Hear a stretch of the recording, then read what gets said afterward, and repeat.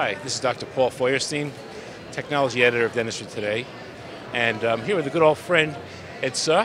It's good to see you, Ed, Paul. how you been? Great. Well, we are both GPs, and what we do is give a lot of injections over the course of our day. And one thing that the patient really hates, and one of the things that sometimes we hate doing, is giving injections. Part of it is there's a little bit of pain involved, and there's also some unpredictability about the anesthesia.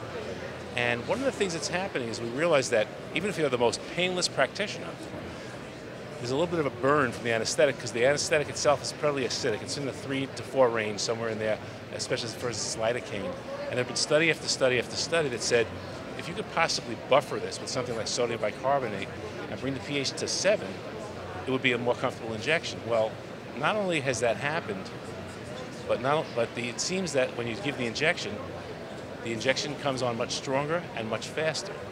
So a company came out called Anutra. Did I say that right? Yep.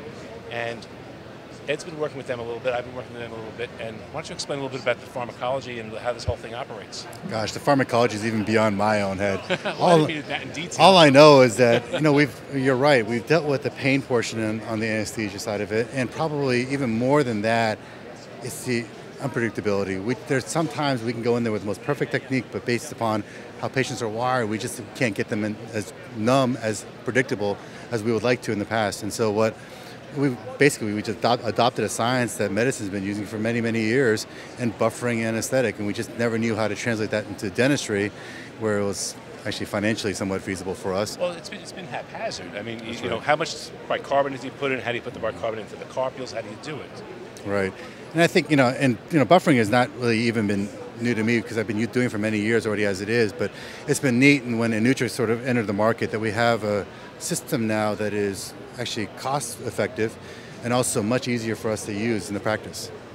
So right now I'm looking at a bunch of equipment here, and I see lidocaine, I see a little cartridge of sodium bicarbonate, and this box. That's right. So how does this all come together? Yeah, it looks more complicated than really what it is, just because they have all the pieces and parts out. But oh, this is actually supposed to be inside? Yeah, this is actually inside of it, so when I walk in, this system is just set up with the syringe sitting in there. So when I walk in there, it's very simple. For me, depending on how many carps I want in the patient, then I'll just simply make a couple clicks here and literally pull and click however much anesthetic that I want, and literally I'll be ready to go.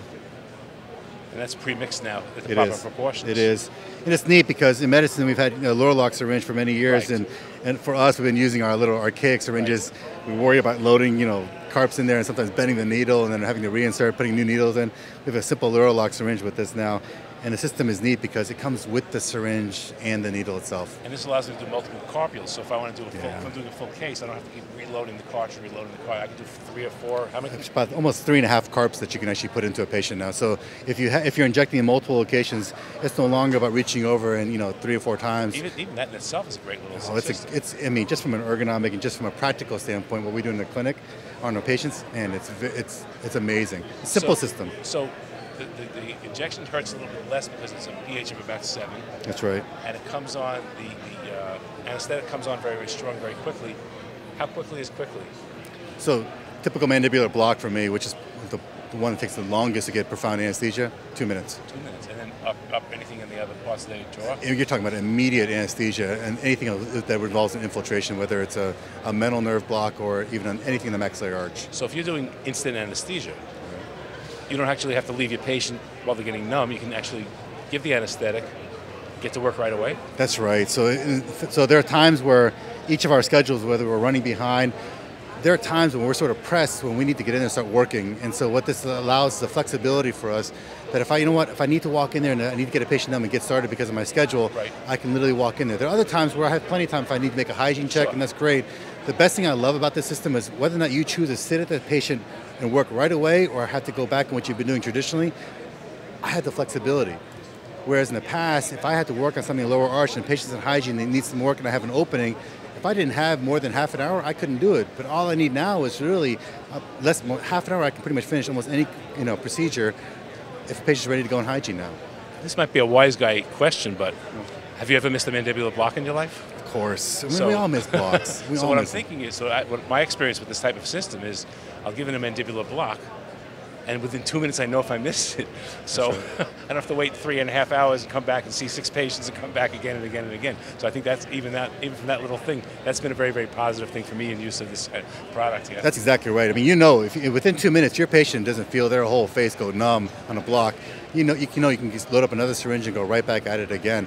But I will tell you this, and again, this is where the chemistry goes way above my pay scale. But it's you don't miss as many blocks because of the pH level of the actual anesthetic itself. So whereas in a given week I might miss 2 or 3 or 4 blocks a week.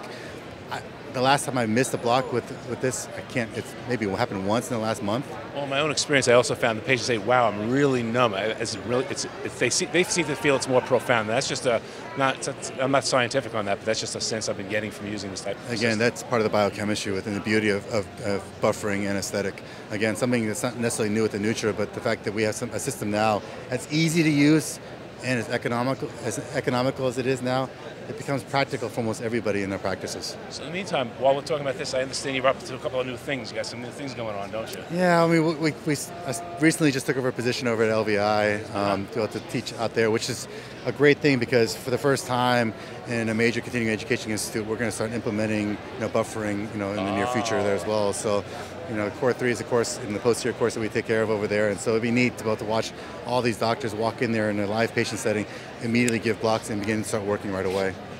Make the teaching more efficient too. Oh my gosh, saves our time and the time crunch. Because I mean, there is a stress every time anybody works in the lower arch. If you miss a block, we're going back in there, worrying about doing infiltrations, and we don't have to do that anymore.